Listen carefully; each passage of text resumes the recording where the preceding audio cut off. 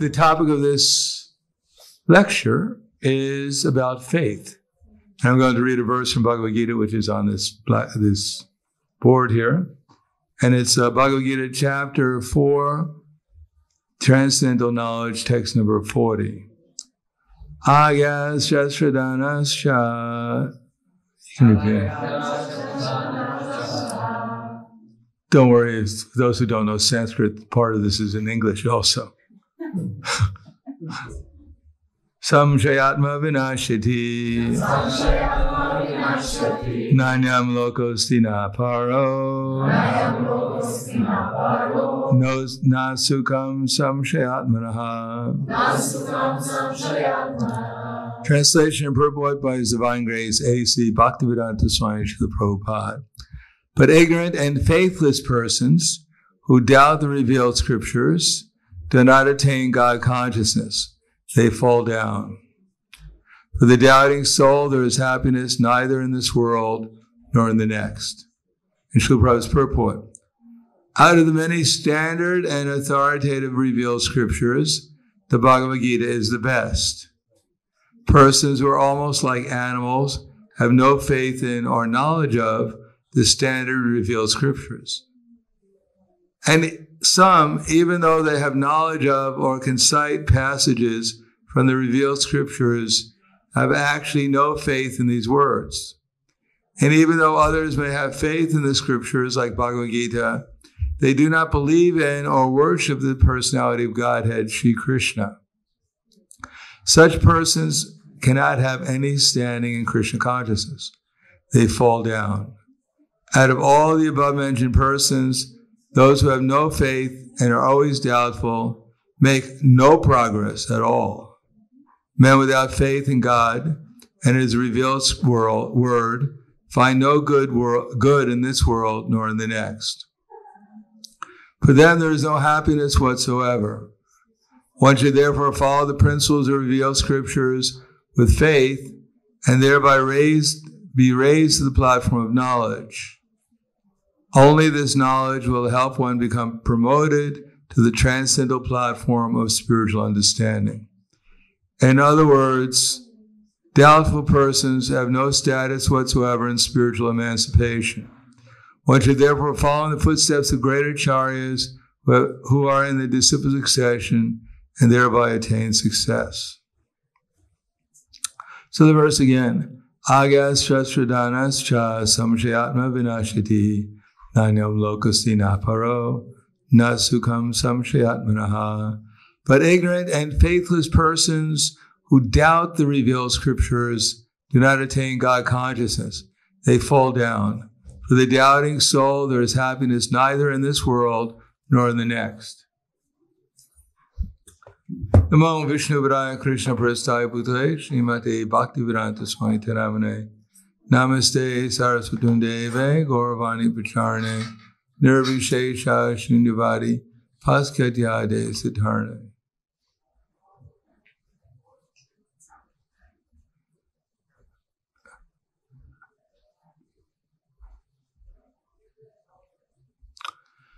Generally, it's quite unusual for people to declare that they have faith in Scripture. Most people who identify people who have faith in Scripture, they identify such persons as religious fanatics. But actually, Scripture is not meant for religious fanatics. Scripture is actually science. As I said, Srila Prabhupada was giving a lecture in Durban, South Africa.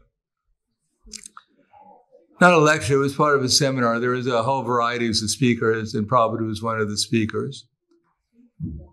And one of the other speakers was an Indian gentleman. And this Indian gentleman happened to be a Christian.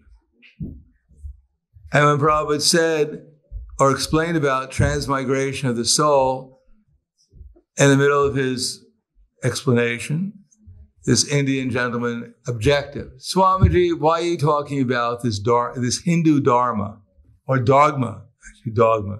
Everyone knows what dogma means. You know what dogma means? Dogma means to have a dog. No. It means some kind of philosophy which is probably just created out of sentiment, but people fanatically, stubbornly, without ability to reason or to try to understand, just stick to it without any possibility of changing, is blind following. As Prabhupada writes in the Bhagavad Gita, blind following and absurd inquiries are condemned. So blind following. You have no idea, you have no experience, you have no realization whether it's true or not, but you just follow it blindly because it's what your parents or your relatives or your friend, whatever, tells you that that's what you're supposed to do. It's like one priest, he had a cat, but he used to do these fire sacrifices. But he didn't know what to do with the cat, so every time he did a fire sacrifice, he tied the cat to a post near the fire sacrifice. So his students observed this very carefully, and later on when this priest left, then every time they do a fire sacrifice, they'd buy a cat and tie it to a post near the fire sacrifice. They didn't know why, but they figured that without the cat, the fire sacrifice wouldn't be successful. So that's called blind following. They never bothered to ask the priest, why are you tying a cat near the fire sacrifice, but they blindly follow it. And absurd inquiries means our focus in Krishna consciousness has a purpose. In other words, our philosophy is very, very simple. We only want three things. Does anyone know what the three things we want? We're only looking for three things. We don't need four. It's just like Vamanadev. He only wanted 3 steps. So we're very simple and humble. We only want 3 things.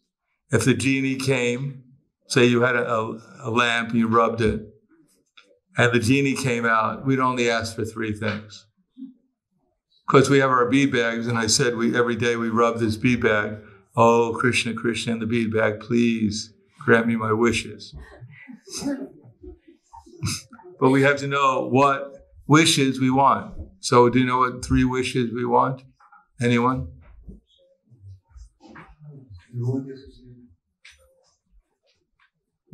To obtain what? What's that? To go home to Krishna. Go home. Okay. What would we do when we're home? Go look in the refrigerator and see what's in there.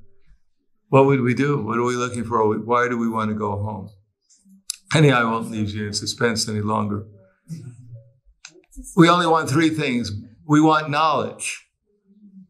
We want knowledge of how to be as happy as possible for as long as possible. Actually, we want to be happy forever. We want perfect knowledge of how to become happy, blissful forever. Now, anything outside of that is considered a waste of time. In other words, if you're trying to find out something that actually won't make you happy forever, then we're wasting our time. So therefore, blind following, just doing things ritualistically without any understanding of what we're trying to achieve, and absurd inquiries that will not really give us permanent happiness.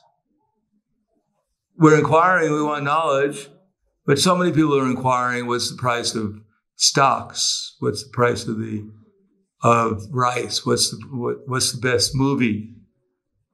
Now, even you go to the best movie, I can guarantee you, unless it's a Krishna conscious movie like Avatar or something like that, you probably won't find permanent happiness. We're not recommending Avatar. We're Krishna Avatar. That's the only Avatar we recommend. But unless we know actually what the goal is, we won't be able to achieve it. Now, blind following means we're faithful for something, but we don't know what actually the goal is. We don't know what we're trying to achieve. We don't know what the purpose is. We're faithful to something. Everyone has some faith. As Krishna says in the Bhagavad Gita, Sattva Narupa Sarvasha, Shranad Bhavati Bharata, Sharo Mayo Yo Purusho, yoyats charas evasaha. That according to one's modes of nature one is situated under, one evolves a particular kind of faith. In other words, as I said, Krishna conscious philosophy has bliss, knowledge, and eternity, but it actually has only three other things. Namely, that we're not this body. We're eternal spiritual beings, each one of us. Even the people I don't like, they're spiritual beings, somehow or another. Even the people we don't like, they're all eternal, they're all spiritual, and that there's a supreme spiritual being. Even we don't want him to become God or be God, even we have an election and we vote him out of office, it doesn't make any difference. He's still God. There's nothing we can do about it. We can write letters of protest. We can go to Vrindavan and protest. But it's not going to help. It's not going to change anything. The person who's controlling this universe, he's controlling every atom. He's causing everything to change here at every moment. And there's absolutely nothing we can do about it. We can't look at, my finger. Don't change. I refuse. Don't change. I'm telling you not to change. Listen to me. It has no effect whatsoever. That means that there is some intelligent person who's actually changing everything in this universe, and it's not us. At least I can guarantee it's not me. I remember one time one person said, we gave this philosophy, said, well, I'm actually controlling the sun and the moon. Wow, that's really amazing. Could you do me a favor? It's a little cold right now. Could you change the temperature?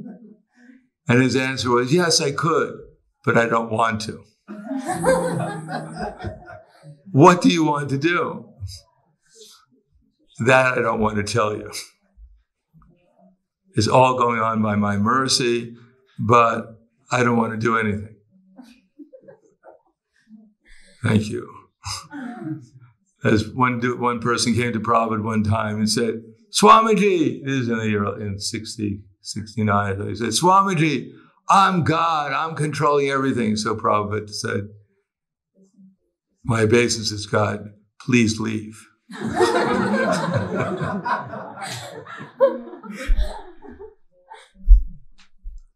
So our philosophy is that there is a God and it's not us. Sorry. And we're eternal, but we have an eternal relationship with that supreme person. And the idea of life, the idea of human life especially, is to become conscious of that relationship, to actually meet the supreme personality of Godhead. Not just to hear about him, but actually meet him face to face and even talk with him, play with him, dance with him, eat with him. Those who don't believe in that, they'll believe something else. In other words, everyone has faith in something. They want to meet something. They want to experience something. And modern advertisement is, go to the movies and meet this movie, or go to the sports game and meet the sports game, or go to this political rally and meet this politician. Everyone wants to experience something in this world. And according to their knowledge of what their possibilities of experience are, that's what they're engaging their existence in, to try to experience something. And according to what they're experiencing, then they'll change their mode of material nature. If you stay up at night and you watch a movie, then you'll enter eventually into the mode of ignorance, and you'll sleep all day the next day. So if we watch something in ignorance, then we become ignorant. If we watch something in passion, then we become passionate. We associate with something in goodness, eventually we become good. But there's something called transcendental. Now, how do we know it's transcendental? Because that takes some knowledge. And here it says that knowledge is, first of all, knowledge in Scripture. Why Scripture? What is Scripture? Is it some book that everyone waves in the hand? I'm the truth, the light. No one comes to, whatever, except through me. What is Scripture? Scripture is simply knowledge that we're not this body.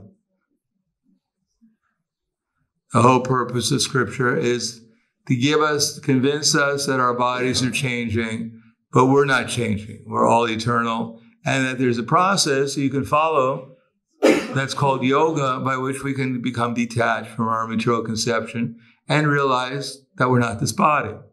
Very simple. That's through hearing and austerity and controlling the life errors, etc. One can change one's consciousness and we realize that one is not the body. And that's done through varnashram, which is regulating one's existence, detaching oneself from sense gratification, and performing sacrifice for a higher cause, etc. And the other thing is that there is a God. And it's not us, the God, Krishna, or God, whoever you want to call him, Jehovah, Yahweh. He's controlling the whole universe. And he's also in our heart, giving us remembrance, giving us forgetfulness, giving us knowledge, that there is actually a person controlling this universe and controlling us also.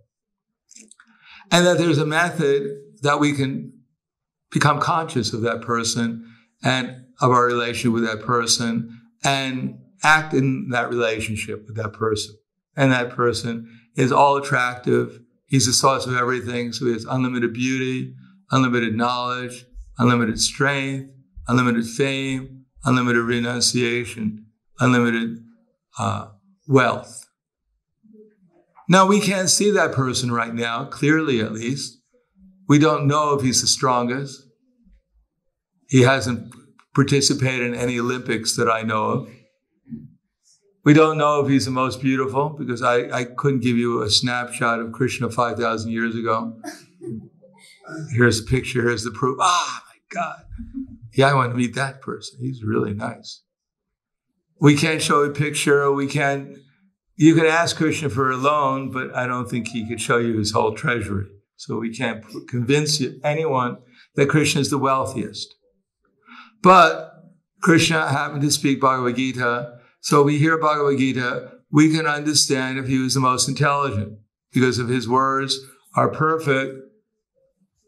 If he spoke this book 5,000 years ago, and the knowledge is just as perfect now as it was 5,000 years ago, and it'll apply for 5 million years from now, then obviously this person has the best knowledge that we know of. And that's Bhagavad Gita. But we can't know if Bhagavad Gita is true or not unless we study it. And then again, we have to find out what actually Bhagavad Gita is all about. So again, scripture, Bhagavad Gita is only about 3 things. Everything else is simply assistance for those 3 things. Namely, to realize that we're eternal, to meet the Supreme Personality of Godhead, and the method of doing that. Everything else is simply to assist those 3 things. Now, someone knows nothing about scripture. One doesn't believe in scripture at all. They think it's simply for sentimental fanatics. Then, of course, they won't know about those 3 things. Namely, that we're eternal, that there's a Supreme Person. He spoke Bhagavad Gita, and he told us how we can get to know him and meet him. So such a person, he believes he's the body. He believes that there is no God. He believes that there's no spiritual process worth following. And therefore, the only thing he's involved in is more or less the same thing that the lower animals, engage in, namely eating, sleeping, mating, defending. Now, eating, sleeping, mating, defending, there's nothing wrong with that, but there's something higher than that, namely spiritual knowledge. But if we just limit ourselves to those 4 activities, then those are the 4 activities that all living entities in this universe are engaged in. There's nothing higher. Now, someone may come in contact with Bhagavad Gita, and they may appreciate it. They even may memorize it. They may be able to repeat it. It's like when I was in Dallas, Texas, in 1975. We had a school there, which is called a Gurukul. And there were many students, and Srila Prabhupada used to visit. He visited around 5 times. And one time he was visiting, I was there also because I was temple president there twice, and I was president of 2 other temples there twice, one of them twice. It was a kind of like what do they call that? Musical chairs. So I was one of the temple presidents for playing musical chairs there. But every time I got the chance to stay with Prabhupada and talk with him and be with him when he was there. And one time I was there, they presented 2 Gurukul students. One was named Krishna Smarna. At that time, prasadam was quite simple, too simple. But every Sunday they had a big feast, amazing feast. You can't believe it, it was really, they always had malpuras, if you know what those are, and gulab and samosas, and they didn't have pizza though. They didn't have a pizza oven back then. Anyhow, it was a very elaborate Sunday feast. And every day the Maha was very nice. They had beautiful deities, Radha Kala Chandri, and it was very nice. But only few people got to eat the Maha. But they had a contest. Anyone who could recite a chapter of the Bhagavad Gita would get the Maha that day. The trick was that if you got the Maha the first week, then the second week you had to recite not only the first chapter, but the second chapter also to get the Maha. So in 18 days, it became a challenge to get the Maha. But there were devotees, there were Gurukul students who memorized the whole 18 chapters, mostly because they were really hungry.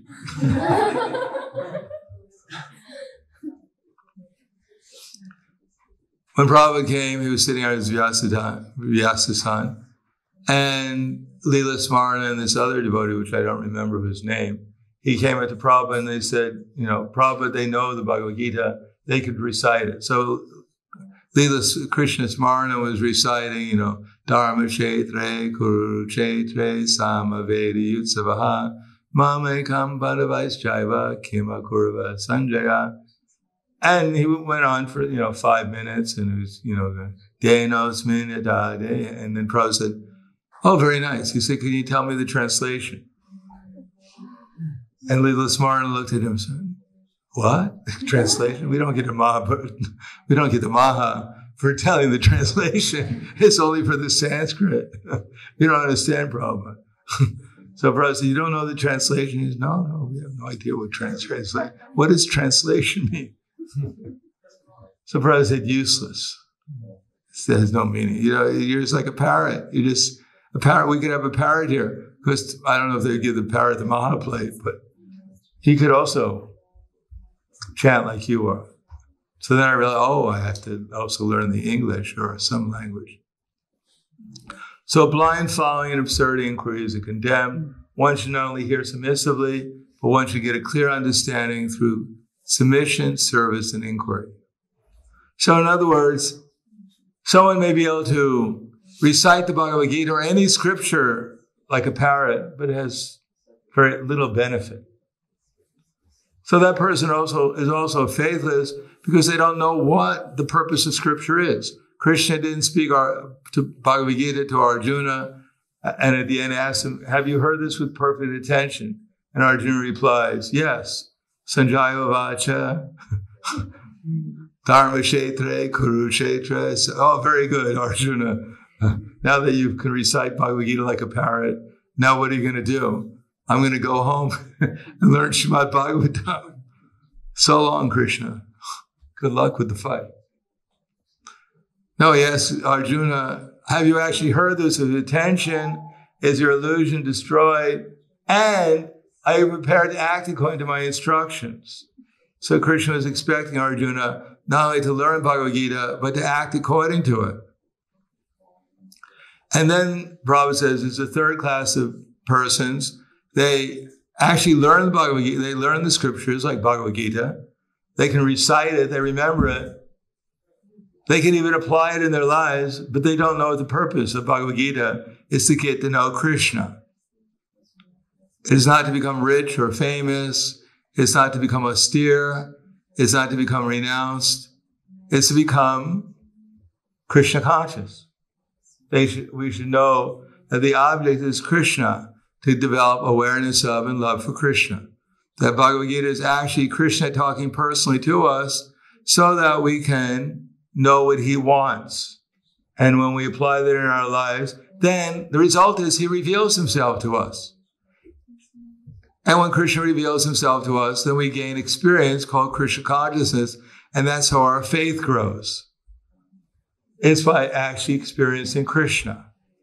And Krishna means to experience the bliss of Krishna consciousness, because Krishna's unlimited reservoir of love and pleasure. We can tell if we're in Krishna consciousness because we're experiencing more and more transcendental pleasure. Pleasure which is unimaginable, inexplicable by any mundane experience. Therefore, there are different stages of experiencing that pleasure, but one of the first is at what's called sadhana bhakti, in the stage of practice, that happiness that we can experience in Krishna consciousness by becoming aware of Krishna is greater than any material happiness. And at progressive stages, at the stage of bhava, then that happiness derives even the conception of liberation, of becoming completely free from any material conception of life. And on the highest stage, the happiness is so intense that one is not even aware of material existence anymore. Everything appears to be beautiful and ecstatic and blissful and lovable. So that's the aim of, by hearing from Krishna, him speaking personally to us, so that we apply it within our lives, in our relationships with others. Then the result is Krishna reveals himself, and then we become faithful. Because we become faithful because we have the experience. Whatever we experience, that's what our faith really lies. And when we experience something nice, then we want to put our attention into that object even more, and then our experience in that object will grow. So in Krishna consciousness, if we actually get some happiness by chanting Hare Krishna, or by hearing Srimad Bhagavatam, Bhagavad Gita, or by worshiping the deities, or by serving the devotees, or by trying to make the atmosphere spiritual, either in the temple or outside by offering Krishna consciousness to others, then the result is that we want to do it some more. We develop attraction, and that's called tatra loyam muyam ekalam. That turns into greed. It becomes so nice that we can't live without it, just like a fish cannot live outside of water. So that's what we're aiming for. And that's possible by hearing from Scripture and understanding what Scripture is meant for. So we just don't read it like a parrot. We don't read it without any attention. I don't understand this. This makes no sense. This isn't a language I don't understand. Who cares about Yutsava or Dhritarashtra or these other people? What is this all about? No, we should understand from the beginning, it's meant to develop our spiritual consciousness. And we should take from Scripture whatever we can to apply within our lives, and especially in our relationships with others, so that they become more spiritualized. That we see others as Krishna's servants rather than as objects of our exploitation. We see the process of uniting with Krishna is the same for everyone. We can sit down with our family morning and evening and chant Hare Krishna together. There's no impediment for that. And we can sit down and hear a little bit about Srimad Bhagavatam, Bhagavad Gita, so that in our relationships with husband and wife and children, they can become a little bit more conscious that in that relationship, they're the servants of Krishna's servants, and therefore act as a servant of their family members rather than as an exploiter of their family members. And they can worship the deity. They can have the deity, even a picture of the deity in their house, and make the deity the object of their worship, of their attention, of their cooperation, that they could see their family as part of a spiritual family, and that the actual father of the family is Krishna, the actual mother of the family is Srimati Radharani, and everyone else is their children trying to cooperate with each other in order to serve their father and mother, Srimati Radharani and Krishna. In that way, Prabhupada said, in the material world, we can never expect complete happiness, nor can we expect complete misery. But if we're in Krishna consciousness, then there'll be the maximum of happiness and the minimum of misery. So that faith we have to have. Then we can advance in Krishna consciousness. So thank you. Hare Krishna. Any questions? Yes. Thank you, Maharaj. You always nicely explain this process of how consciousness develops.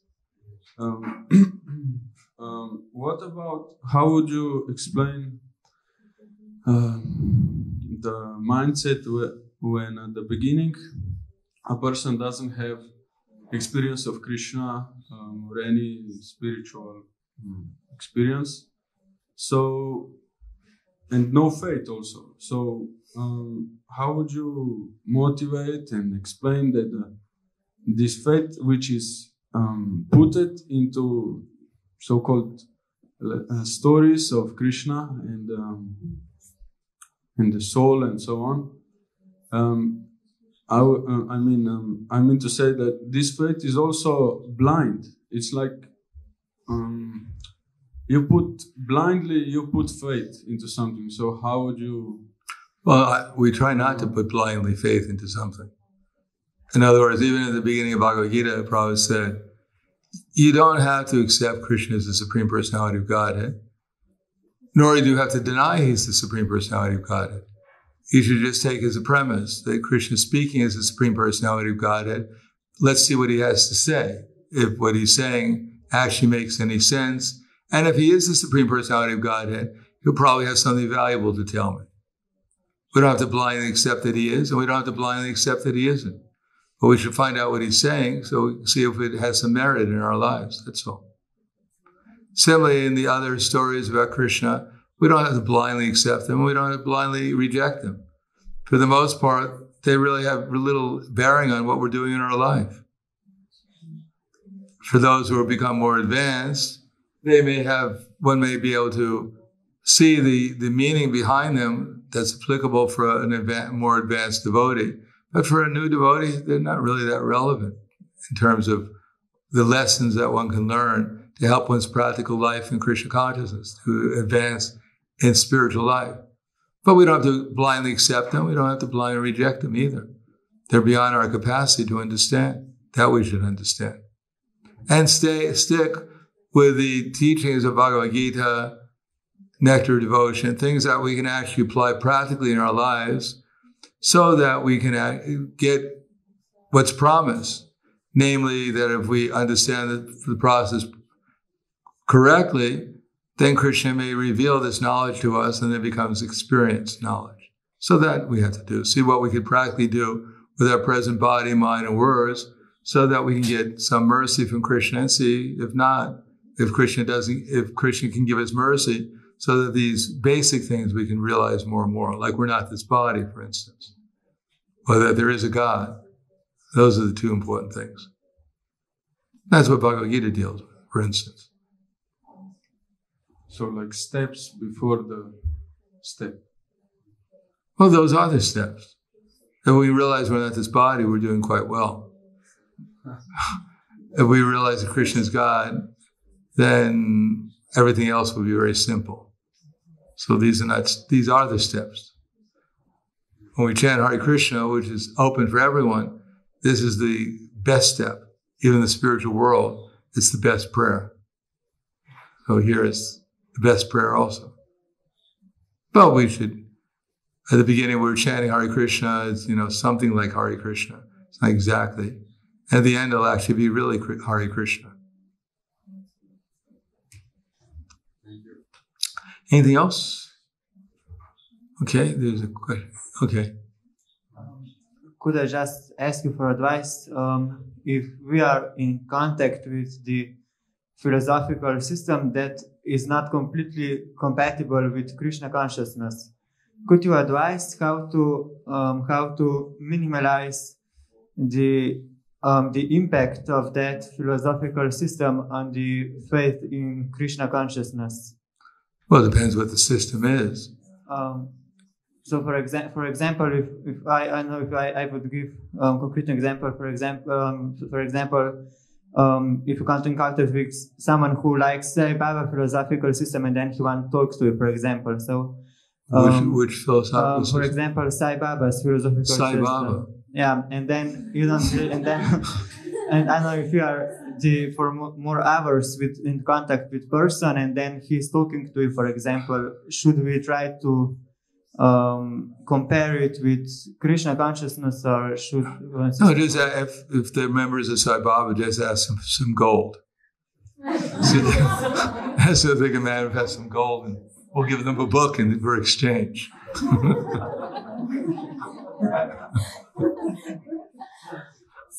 Well, we generally don't try to get into philosophical arguments with people because we're just wasting our time, especially if we don't know the person.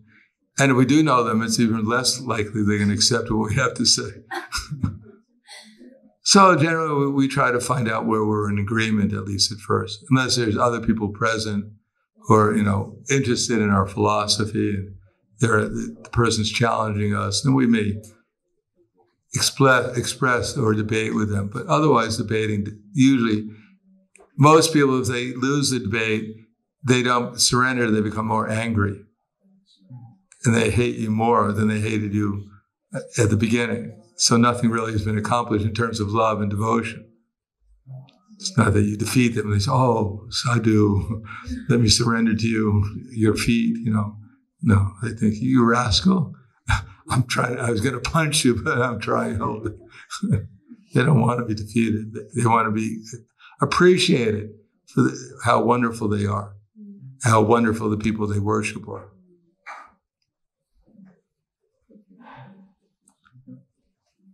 Okay, one more question. What is real spiritual life?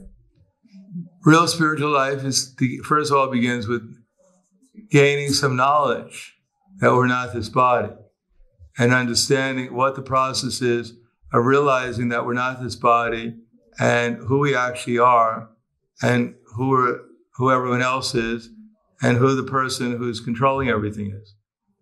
So that practice by which we realize who we are, who everyone else is, and who the Supreme Person is, the greatest person, that's spiritual practice.